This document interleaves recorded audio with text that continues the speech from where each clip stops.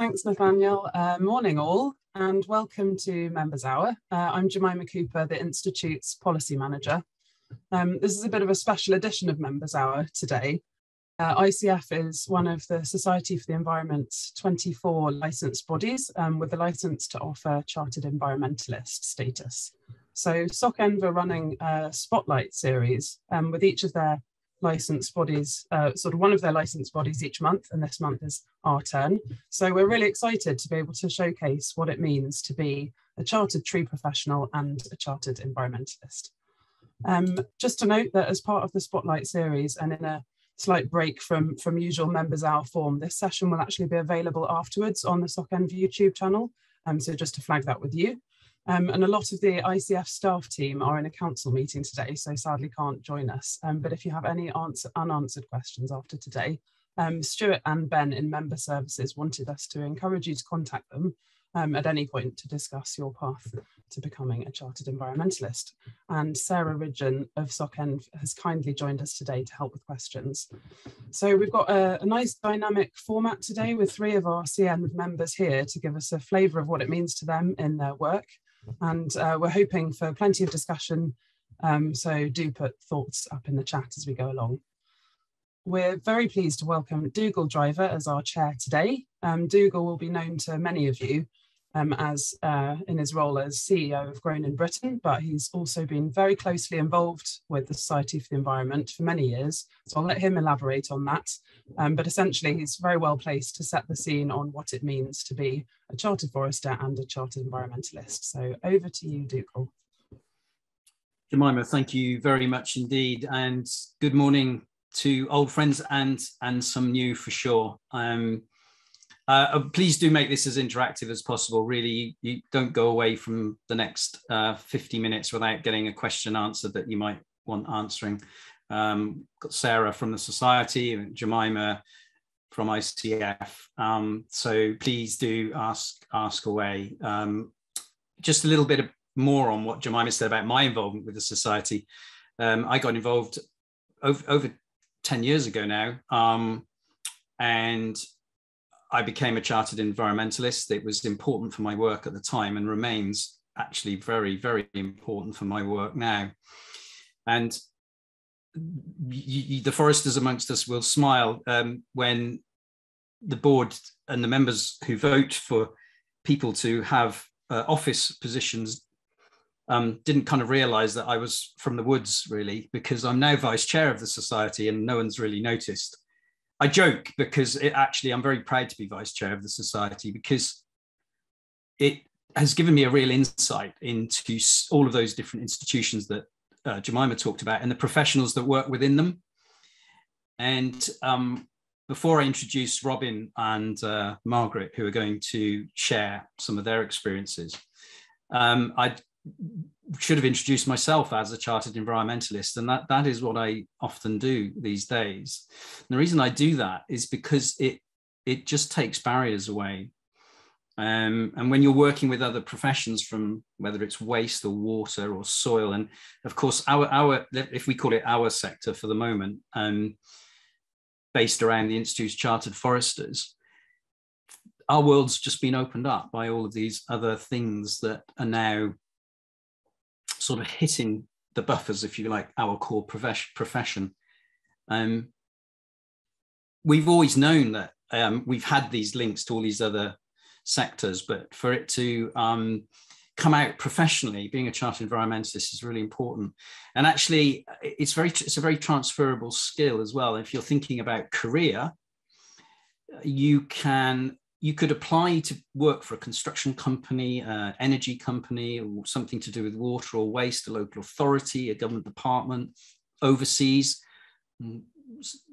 CEnv status is a global status, a professional status globally. They're all over the world. And you can apply for jobs in that sector. And of course, there are so many environmental jobs coming up through ESG and the pressures of climate change and net zero, that having that status is incredibly transferable. And it is of great qualification to have as well, to show your professionalism in that area. So it's really, I really encourage you to get involved if you're not already involved. I won't say too much more now, but a little bit more, just a couple of things I do for the Society. I lead for World Environment Day for them, which, and CEnv is really the lead, arguably, in the UK for delivering World Environment Day, which is 5th of June each year, into the UK. And we help bring together all of the institutes within the family to really have an impact around that time. And I also am the chair of judges for the Environmental Professional of the Year, which is the annual awards. We have also an award for the best sort of newcomer into environmentalism as well.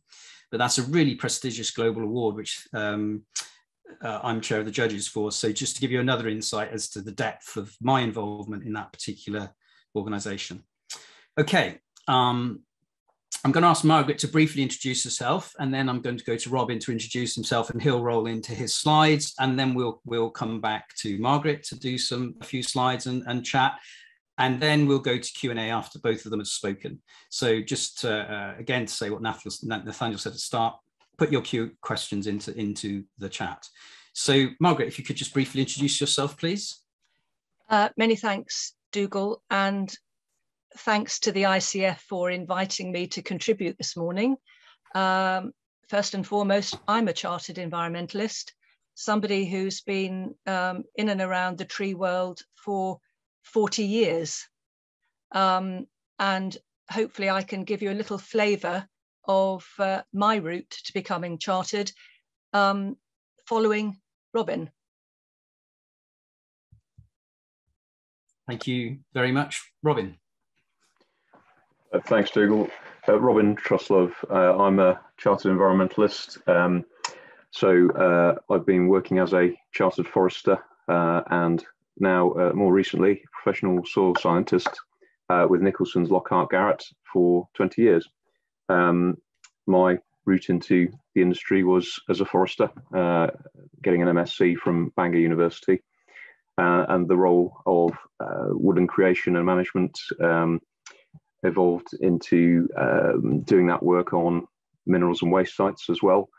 And that role has evolved again over the last 5 years into providing soils advice for sustainable reuse and for land restoration.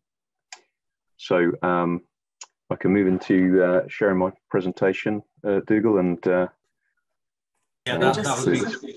sorry to interrupt you, Robin. Your camera is still switched off. It would be great to be able to see you. Oh, okay. It says it's on my end. So let me see if I can. Yeah, there you go. There you are. Hopefully you have me now. Apologies. Okay, so right, I'll share a presentation. So is that visible now? Yeah, it's coming through. Fantastic. So I'll start to scroll down.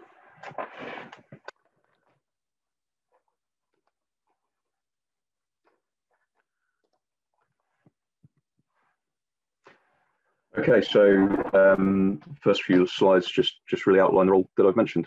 The core of my work is lowland forestry in the Midlands, but we do have sites around the country. And yeah, those are some oak milling logs felled from an estate in East Warwickshire, which were 200 years old, a really good, economic income for the owner, who was able to then restock that area with native broadleaves as the next generation. Soil science, as I mentioned. So what you're looking at there is a soil profile on limestone brashy soils in Northamptonshire, which I surveyed recently. So that's probably sort of 30% of my role. And then the photo on the right there is a habitat translocation project in the Midlands. So woodland was needing to be removed from major infrastructure projects, and my remit was to supervise the translocation of the woodland topsoils from the original woodland donor site onto a receptor site, so that that bank of microfauna, of wildflower seeds, of tree seeds, of mycorrhizal fungi was not lost as part of the development, and was carefully moved and replaced with very good success as turf, as you can see in that slide, in that photo. Okay, so it's a multi-function role, and what I want to get across in this brief presentation today is how the decisions I make across each of those disciplines improve the environmental credentials of the site and of the land use, and what being a chartered environmentalist means to me. Fundamentally, they have to be environmentally sustainable, but they've also got to be economically sustainable. It's a client's business that they're running, often not their core business, on the land we're managing, so that's really important. Yeah, and some of the bullets I'll go through shortly. I'd just like to add that these are decisions that I have actually made, and a number of them have been actually on the same site. So it's a genuine multi-purpose role as a forester and a soil scientist. Okay, so starting with the forestry aspects, the major policy document which directs the work of a chartered forester as a chartered environmentalist is the UK Forestry Standard. So that's up there in the top right. This is a document published by the Forestry Commission. It looks at all aspects of woodland management and good practice environmental protection. It's actually quite a practical, usable document that the foresters will pick up and refer to. You know, if they come to, we have a scheduled monument in the wood, what's the best way to approach the consultation and to protect that feature during harvesting operations. So I'm just going to draw out some aspects of forestry, which literally are chapters of this document. So in terms of landscape, as foresters, we need to think about the scale of planting, but also felling coops. So the picture at the top there comes from the document and is a proposal for planting on an upland site, and you can see that photo shows natural interlocking shapes, mixtures of broadleaf and conifer. It doesn't obscure the important viewpoint at the top of the hill. That's been thought about carefully so that it protects the landscape. Habitat, obviously woodland is a fantastic habitat, not least for birds, bats, and a number of European protected species, otters, dormice. But in managing that woodland, we've got to be thinking about protecting those species, especially during breeding periods. So timing of works is absolutely key. First and foremost, we need to have done our background checks on NBN Atlas to see if we have any protected species present. Walk through the woods, see what we can identify in terms of protected species evidence. But the photo there is of a red kite, a species very successfully reintroduced in Northamptonshire to woodland and expanding its range north to where I'm sitting now in Loughborough in Leicestershire. And we need to be, if they are nesting, we need to be aware. We need to have standoffs in place for tree felling and harvesting. And getting the right, ecological support for that. Soils. So the picture in the bottom right, these aren't all lovely glossy pictures. That clearly is a clayey soil in the woodland that's been trafficked when it's been waterlogged, and that is significant damage. And that's something we must avoid. The waterlogging, the compaction, then it means things like sedges and rushes are going to start to colonize that area and choke out things like bluebells and dog's mercury. So it's a balance. Some woods we can't go in the midsummer months that are driest because we don't want to disturb the bird nesting habitat. Equally, we don't want to go in the depths of winter when it's incredibly wet. So yeah, these are the decisions we have to make. water. That is a nice picture of a mountain stream. But the reason for putting that in is I've been involved with a site where the brook running through was a triple SI, and we needed to fell some conifer off a bank adjacent to that stream. Again, it was an important timing question. If we did that in months of heavy rainfall, there was a risk that soil erosion could take place and soil will be washing down into the stream as an important habitat. So yeah, all of these things to consider. And more, as I say, all chapters of the forestry standard. So timber, managing an economically sustainable woodland needs to make the most of its timber crops and sell them for a good price, harvest them sustainably so that they can be renewed. This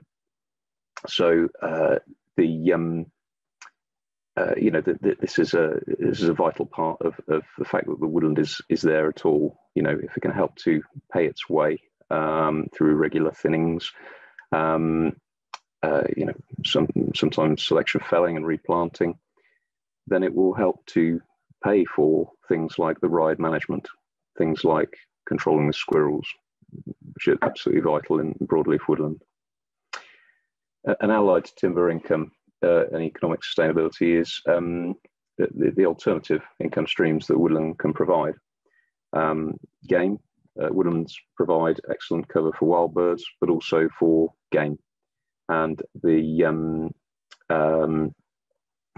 that on some large estates is a big commercial enterprise throughout the winter. The important thing as a chartered environmentalist is that the bird stocking rates in the pheasant pens, particularly in ancient woodland, are not exceeding current guidance from Natural England, from the Game Conservancy Trust. We want to maintain this habitat as well as make some money out of the woods. Climate change, right at the top of people's lists. So the tree you can see there is a liquid amber. We are, with increasing changes in pressures from pests and diseases as a result of climate change and globalization, with increases in temperature, more severe rainfall events, more severe droughts, we're having to look at alternative species for planting, obviously that are sensitive to the habitat. Liquid amber, hop hornbeam, hickory are examples of alternatives to ash, which of course we're not planting now with ash dieback, now endemic. So that was a quick gallop through the forestry aspects of what I do. Dipping into the soil science aspects. So one of the first tasks as a soil scientist is to do a soil resource survey of a site. The plan you can see on screen is a 50-hectare development site, and my task was to do an agricultural land classification. I won't go into that detail, but also to identify the soil types. So what do I mean by that? Well, I want to know the key characteristics that are going to impact how the soils are reused sustainably.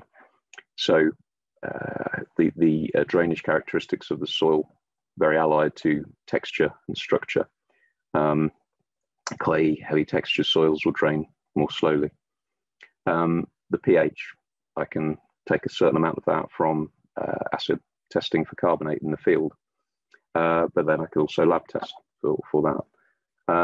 So this map shows that on this particular site, I split this into 5 soil types. So the yellow down the center, we're actually freely draining sandy soils in the stream valley.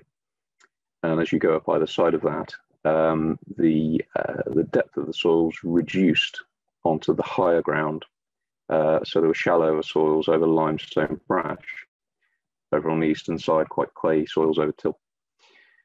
So yeah, why do I need to understand these characteristics? It's because the development site will need these soils as a growing medium for their landscaping.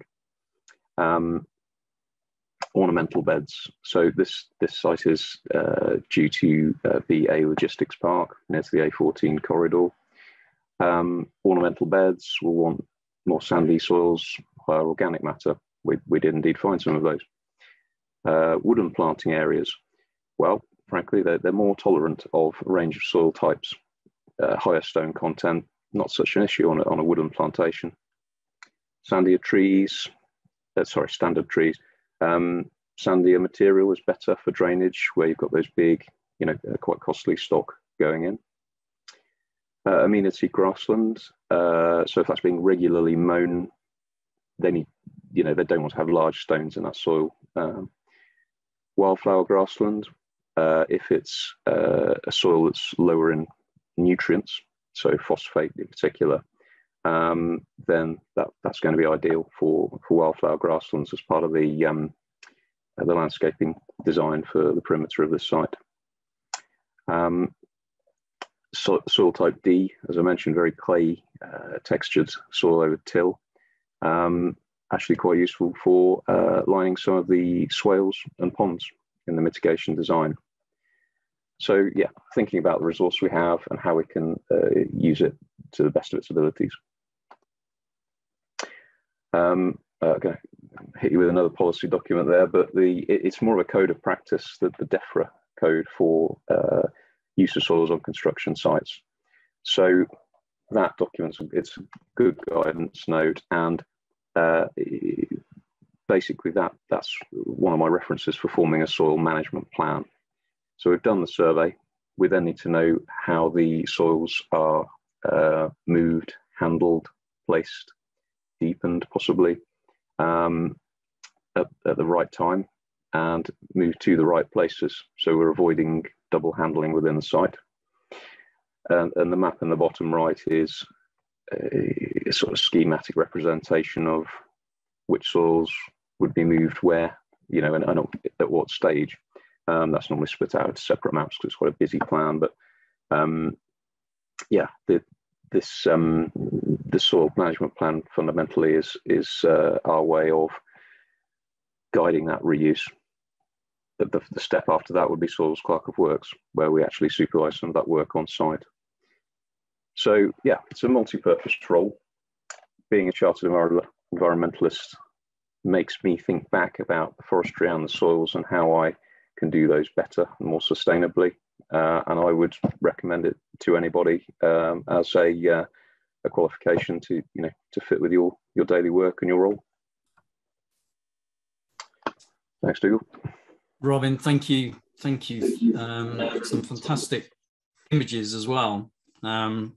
Really good to have an insight into your work. Some of which will be familiar to some, and others not. I'm going to come across to Margaret in a minute, but just to remind people to keep questions into the chat. So Margaret, if you're ready, I think the slides will be shared for you.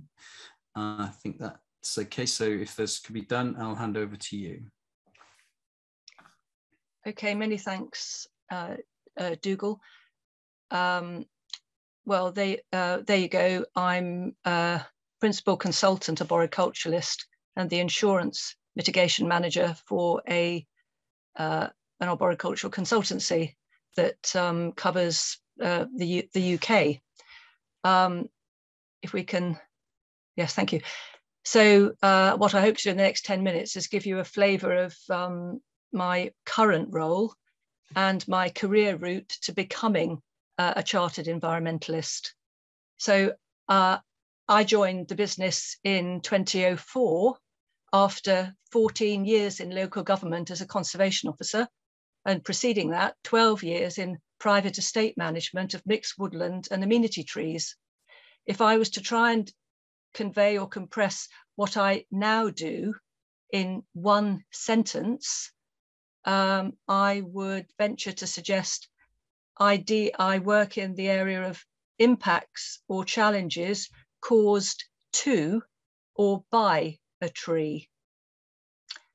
So the nature of my work now means that I'm involved in seeking to implement effective tree management solutions to problems arising from the inevitable, or sometimes maybe not so inevitable, conflict which can result from people, housing, and trees occurring in close proximity, over which we know frequently can be overlain legislation and regulation. The findings in Trees in Towns 2, published back in February 2008, reaffirmed that the amenity benefits we all enjoy as a result of urban tree cover are provided by many trees which are located in private gardens, up to 2/3. Of the remaining third, 20% are located in public parks and open space, and 10% are street or highway trees. As such, in our work now, in my work now, we seek, where appropriate, to use felling and replanting strategies, root barrier solutions, pruning strategies, and to be open to ongoing research findings when we interface with all professional interest groups who can impact on the homeowner. So trees, as we know, may cause indirect damage by disrupting or displacing structures, or direct damage by parts of, or indeed whole trees failing. Trees can be damaged by events such as domestic oil spills, fires, flooding, or vehicular impacts. So the complex nature of a situation caused by, it's the complex nature of a situation caused by the convergence of locational, arboricultural, geotechnical, and structural issues, resulting in a wide range of professional disciplines needing to interface. Trying to continually seek to improve interdisciplinary understanding requires the time, commitment to work with research groups and any professional discipline whose work includes defining the impacts of trees in the public realm. There is a wide variability of factors leading to indirect damage, including soil properties, building performance, climate, and individual homeowners' propensity to even report damage. Whereas on the other hand, simple lapses in concentration by your domestic oil delivery supplier can cause leakage of kerosene into domestic gardens. So where have my professional memberships taken me in this work, including becoming a chartered environmentalist? Well, I was admitted to the Institute of Biology back in 2003 as a chartered biologist. So when I came to the business in 2004, I had a degree and as a chartered biologist. But that actually in 2004 would not have let me into becoming a chartered environmentalist, because in actual fact, the society only got its charter in 2004. Excuse me. So I was admitted to becoming a chartered forester in 2007, and then to becoming a full professional member of the Academy of Experts in 2010, and then to becoming a chartered environmentalist in 2012. And I've gone on to become a full professional member of the Expert Witness Institute in 2017. And I think we all know that professional memberships are a mark or an indication of hopefully your competency, and a broad range of both academic and professional knowledge applied to what we do. So can I just check, Margaret, sorry to interrupt, can I just check that you're on the right, you're talking to the right slide? I know Nathaniel will be moving your slides forward. Yes, I'm hoping now that Nathaniel will go to the example slides. Okay, thank you. So where does all of this get practically applied to what I can be involved in? Well, so I've got three sides coming up. This one is about, as it says, domestic kerosene spill in a national park in Scotland, where I was instructed to come up and look at a single aspen tree, as it says there, on the road in a domestic garden on the road quite close to Callander.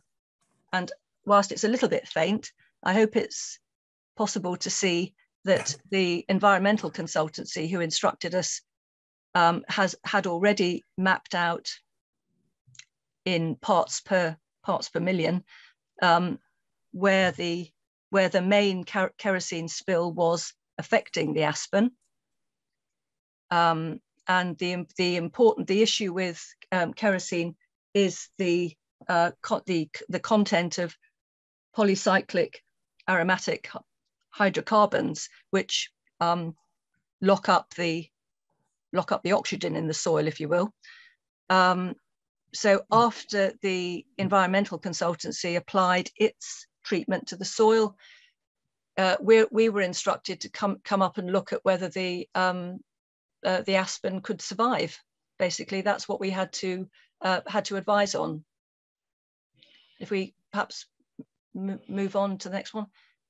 So as I've already referred to, what being a chartered environmentalist means to me is it's constantly in front of me in my work, particularly where either trees are damaged or trees have to be felled, that clearly we work in an environment of legislation and regulation, particularly with regard to protected species. I'm just going to touch on a couple of examples that involved GCNs, bats and birds. If we can move to the next slide. I think we might have jumped. I think there's I think we might have jumped, Nathaniel, I hope. No. These are the only ones we've got. Okay. So we have we have, let me just go and see whether I can, just bear with me. So as we know sorry, just actually scroll down.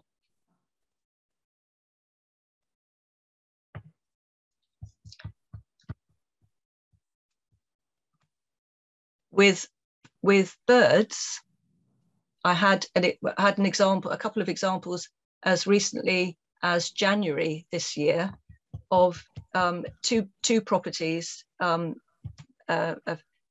with single mature trees in their gardens implicated in causing foundation damage to the couple's respective properties. But coincidentally, both couples had actually erected owl boxes in the trees. Now, so it becomes absolutely crucial to listen to and recognise. One couple knew it was a tawny owl that had previously been using the box. The other couple wasn't quite so sure, in fact, whether it was a barn owl. But obviously, particularly with tawny owls, where you may not disturb the likelihood of them coming back and finding the same nest box, we had to take steps on both of those situations to ask the homeowners to move the boxes as quickly as possible in January, after reference to the RSPB, because particularly the tawny owl could have been looking to come back to nest in that box as early as March. So a few more minutes, Margaret. Yeah, and then on the same site, if we can just go down to that photograph. So we've recently had an instruction to go back to a garden where a property was damaged by foundation damage caused by trees 2 years ago. Damage has come back to that house. The garden is known as a GCN environment. So the insurers and loss adjusters had to, on our advice, instruct a chartered ecologist to come and assess the habitat in terms of measures that would have to be followed so as not to disturb the habitat of the great crested newts during the summer months. So the repairs to that house have to wait for the fact that the great crested newts are obviously going to have to go back into hibernation over the winter before any further tree or vegetation management happens. And that to me is a perfect example of where being a chartered environmentalist moderates the desire or the necessity to remove trees, if you will, too quickly or without sufficient thought. 1 minute, Margaret. Okay, no, and I think that's probably, I'll wrap up. I don't want to overrun, Dougal, so if I call a halt there. Okay, great. We'll start the questions. That's brilliant. Thank you, Margaret. Let me put my camera back on, and Nathaniel stopped sharing your slides. That's great. Robin, if you could come back on camera, and I'm happy for you guys to be unmuted. You've got quiet backgrounds. Do questions coming in. Jemima's going to also run through some process. I mean, for days to not only share some, professional, do a little bit of CPD, as had from our two speakers there, but also to encourage you to think about being a chartered environmentalist if you're not already. Ross Weddell's on the call attending, and Ross is also a member of the Society for the Environment Board. So those of you know Ross, you give him a call, find out what he feels about it. And also, I encourage you to apply. If you want to ask questions about the process, then do so today. We've got Sarah from the Society, and as I say, Jemima and the team at the ICF are absolutely ready to help you through that process. Those of us that have done it have found it a very rewarding thing to do. Okay, so let's get those questions coming in. I've got a couple already. Robin, there's one specific question there about, it's from Charles questioning your choice between liquid amber and hickory, as opposed to maybe, what was felled, which was more native. I assume you made some decisions around that to come to that decision. Yeah, no, thanks for the question, Charles. And that this is absolutely core to why we're here. So I think the with climate change pressures, with pests and disease issues, we've seen ash no longer be viable for planting. Corsican pine, to be honest, Scots pine, I wouldn't be keen to plant anymore. Larch, the country is zoned in terms of larch, risk for Phytophthora.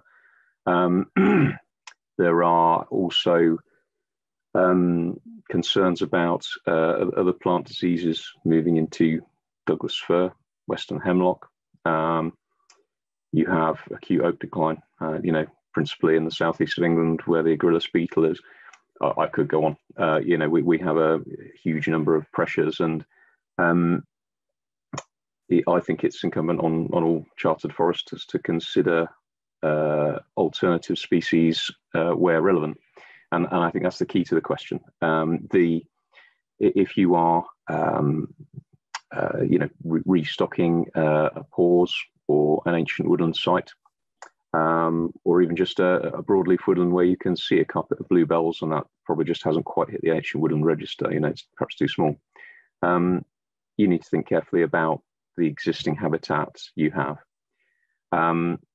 So if you have a triple SI woodland of ash, field maple, dog's mercury, then what are your options for restocking that?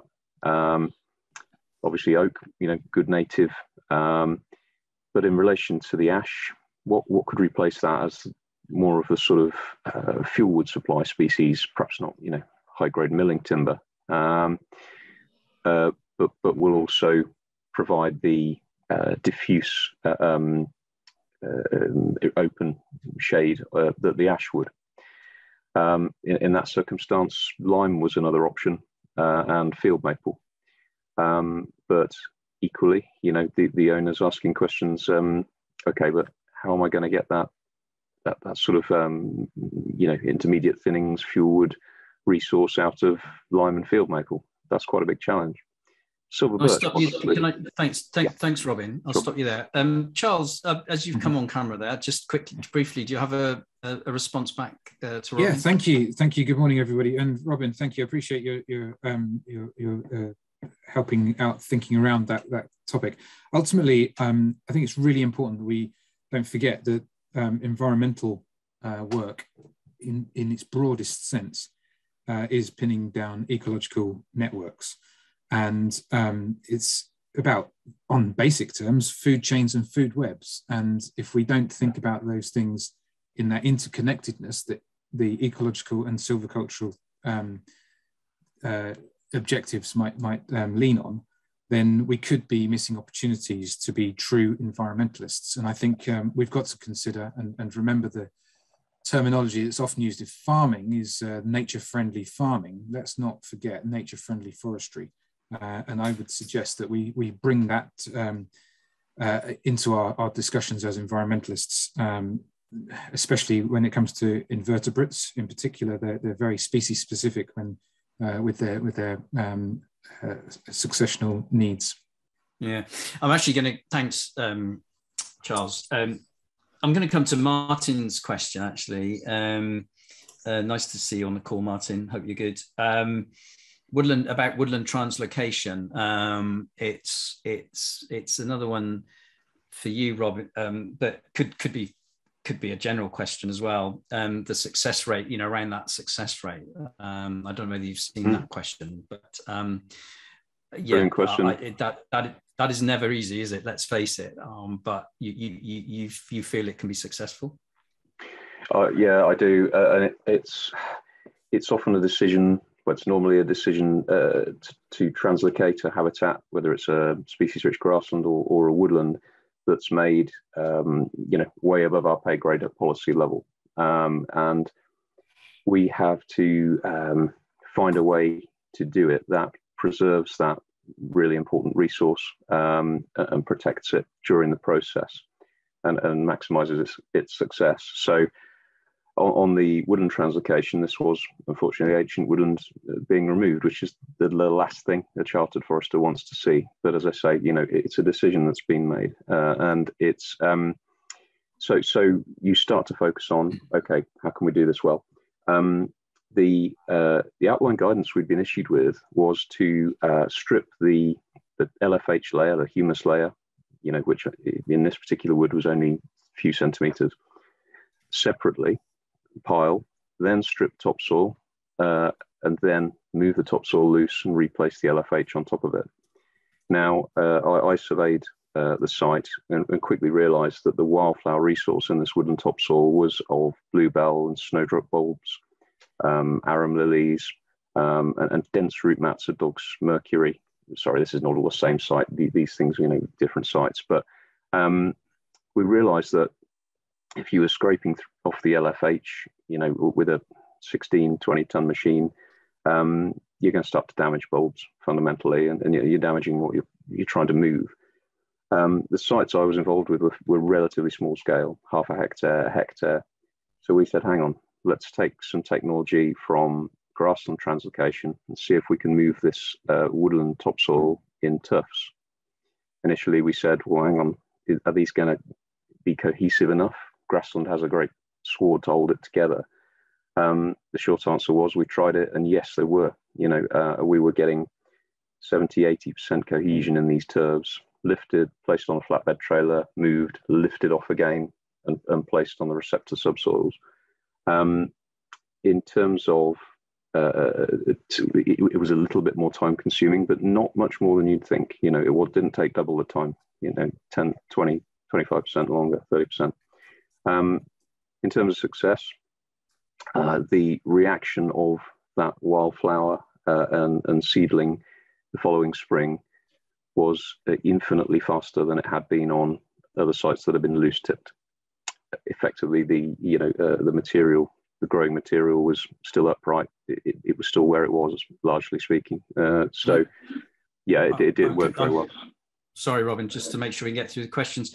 Claire, I've given you about 2 seconds warning, Claire Whiteman, in the chat, that I'm going to come to you to actually ask your question direct. Thanks, Martin, for that question. Claire. Hi. No, I just wanted to ask whether you thought that you're becoming a chartered environmentalist changed the way that you the management recommendations that you made, even though you'd been a chartered forester before. Sort of similar to, I've just seen Andrew Weatherall's comment there as well, which I think is really appropriate. It's just the messaging on through the ICF is that we're professional foresters, and that includes a massive amount of environmentalism, and maybe we're not communicating that enough. So what's the difference between having both and just having the ICF? Yeah. Was really what I was trying to get to. Do you know, I think you're at the heart of it there with that. Margaret, do you want to say something, and then as brief as you can, Robin, when I come to you, and then I'll say something as well. Well, I think, Claire, there's obviously value in both professional memberships. I think I probably get the idea of what you're saying. People who cut trees down these days are maybe not regarded as particularly politically correct, but trees have to be managed or removed for particular reasons, and I think it's incumbent on all of us to bring the widest breadth of professionalism we possibly can to the decision that we eventually make. So being a chartered environmentalist, to me, if you will, brings a finesse to also being a chartered forester. Yeah, I like that. That's a word we're going to hold on to, I think. Robin. Yeah. I mean, briefly, I became a chartered environmentalist pretty much at the same time as becoming a chartered forester in about 2004. And I think when people know you're a chartered environmentalist, it puts even more emphasis on you to be balanced, to think sustainably. No, we're not just, we could wait another week for that soil to dry out. Yeah, of course we could. There's a way around things. And, my wife knows I'm a chartered environmentalist, and it's interesting, she'll sometimes say to me, you're a chartered environmentalist, you need to be thinking about these things. And it's an important, sense check, definitely. Yeah, and there's some good stuff in the chat on this subject. I think, as I say, I think it's at the nub of it. I've been a forester all my life. There's some people on this call I was at college with in '85. Yes, that's how old I am. And my God, I've learned so much more being a chartered environmentalist than I've learned being a forester. And one of the reasons for that is you do, by having, it's twofold. One, in becoming a chartered environmentalist, you learn a lot. There is a process which we'll talk about. You can't just sort of walk into it. The other thing is you work with people who, on an equal level. So your peer group is huge. I mean, A, it's global. B, it's also across all of the professions. And I've found it's opened up doors. And if you can open up doors to speak to somebody from a different sector, because they're also a chartered environmentalist, you learn from that conversation, and it's all about networking, isn't it? And doing things like this. Well, as a chartered environmentalist, you get invited to things on the Society's website that might be run by engineers or water professionals, etc. A great comment there about ecologists. And, if you have that attitude that everything as a forester to do with the environment, well, then does everybody does everybody with another set of letters after their name know everything about what they need to know? we surely come across some professionals where we want to actually improve their knowledge about what we have at our core. So you can't have it both ways. So I think I'm very clear. As you can probably tell, I'm quite passionate about reducing any sense of arrogance from anyone with a professional qualification. The one thing about, because the CEnv is like the Science Council or the Engineering Council. It's an umbrella body for many institutes within the wider environmental sector. So it really does bring lots of things together. It's not direct competition, it's as well as. So there's within the Science Council or Engineering Council, there'll be lots of institutes that come under those umbrellas. So there's perhaps a little bit of a misunderstanding there that it's sort of either or as well. It's definitely as well as, that's my view. Now I may, with all my passion, have missed some questions, so I will come back to those. I think because of time, what I'm going to do is go to Jemima on the process, because we had a couple of people ask about the process. And then if we've got time, I'll come back to any legacy questions in the chat. So apologies if I've not got to those yet, but just conscious of time. Jemima, if you can talk about process, that would be great. Thank you. Yeah, great. Thanks, Dougal. And also, Sarah, do jump in if I go off piece, because you'll have the CEnv side of things. But effectively, because we're one of the licensed bodies, it means that we run the process for our members. There's a page on our website now that Sarah kindly posted in the chat, which I will just post again now, which talks a bit more about the process. That you can also find the application form and some guidance up there. At the moment, ICF only offers the Chartered Environmentalist status, but you can have a read there as well about what else about the RN tech, so the technician level, which actually this year we will be looking at offering alongside our technical membership. But for now, so to become a Chartered Environmentalist through ICF, there's the application form, which involves talking a bit about how your experience matches the competencies. And you need a couple of sponsors and a bit of your sort of background and your work experience. And then you will go through to an interview, which happens alongside the PME process. So that is, yes, at that time of year, and it matches up with the same deadlines and things. For any other information, please do contact member services. Feel free to ask any more questions in the chat and I'll do what I can today. But also the ICF@charteredforesters.org email address, they will be able to help you more as well. The other thing just to note is that at the moment, I know Robin said that he sort of went through both PME and CEnv at the same time. So actually at the moment, it's only open to professional members and to fellows. So so once you've sort of gone through your PME process, you can then apply to become a Chartered Environmentalist. That is perhaps another thing that we might be looking at. I know this year we've got a review of our license with CEnv, and with technical membership coming in as well, it's a good time to be looking again at what our process is. But hopefully that webpage will help you, and feel free to ask anything else and get in touch at a later date.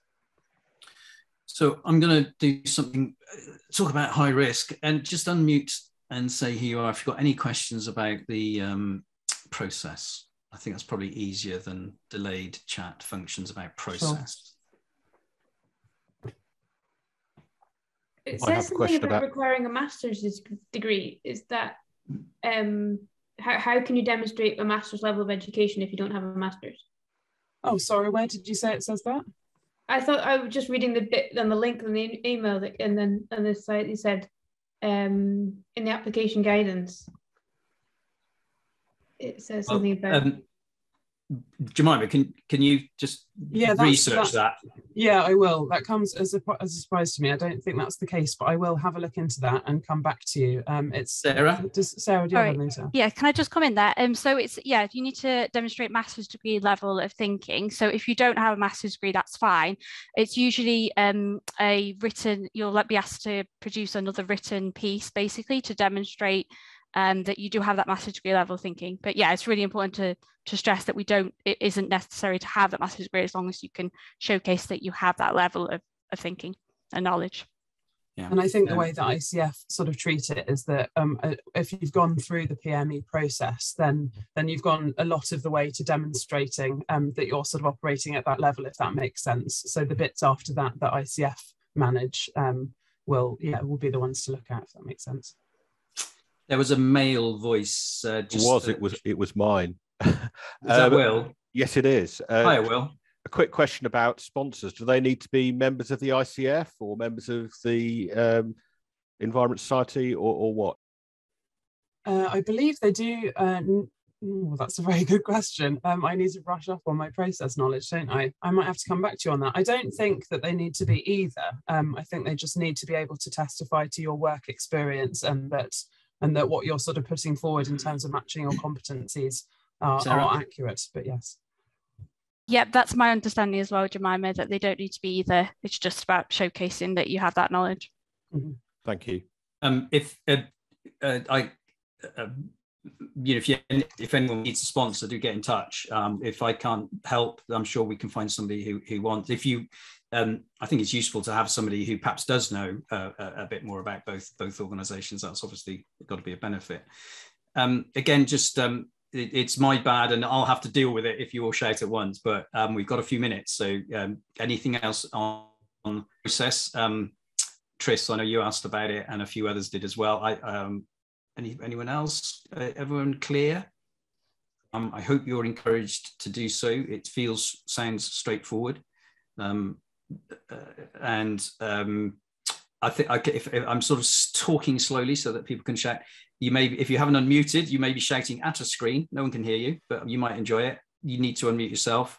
Second, I'll do now with a few minutes left is Miriam asked, I think it was Miriam asked the question, and there are lots of links with Andrew. Thank Andrew for your input and Claire. But Miriam said about perception and that rather, quite a superficial thing. We've been into depth, haven't we, about and actually, I think, can you imagine being, an expert witness and you've got Chartered Environmentalist status? You can see how it might really have some depth to it. You can see how you might be invited to speak at a major conference because you're a Chartered Environmentalist and you're off around the world.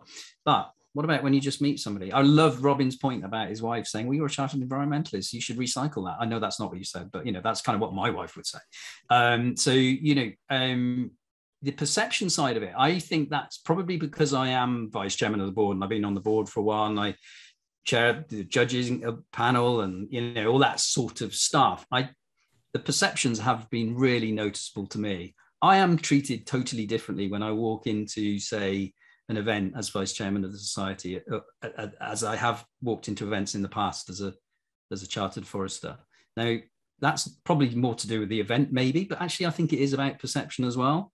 I think there's something about being seen as part of, I don't want to say it's not a club thing. I think it is about values. I think it's actually about values and culture. It just removes, having said that, don't get me wrong, there are about 3 or 4 institutes within the water and waste space.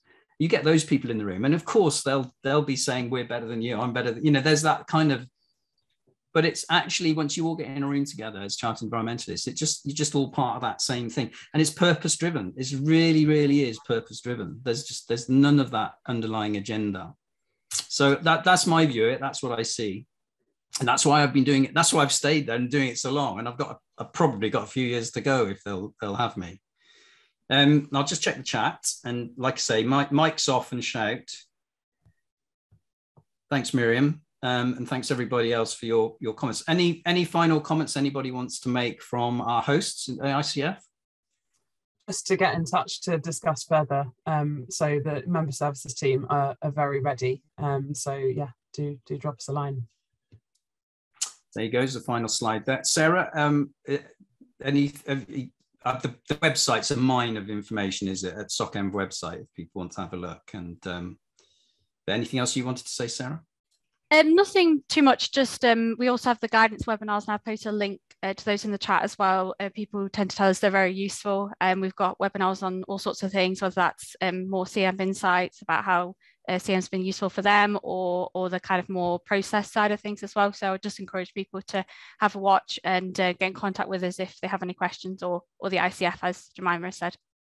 Yeah. And just to say personally, I see the bar charts and the charts of different institutes within the society as its vice chair, and the ICF is pretty dormant around this space. Can we get some numbers up there? So next time I'm shown a graph around the table, I don't have to literally hide under the table when it comes to the ICF, please. So thanks everybody. Thanks for your kind words in the chat as well. Enjoy the rest of the day, and I'll hand back to Jemima to close. Brilliant, thank you, Dougal, and thanks so much, to Dougal as chair and our speakers, Robin and Margaret as well. It was really great to get a flavour of your work, and thank you everyone else for coming, and get in touch if you have any questions, and otherwise have a lovely rest of the day. Thanks so much for joining. Thank you. Cheers. Right, bye. Thank you.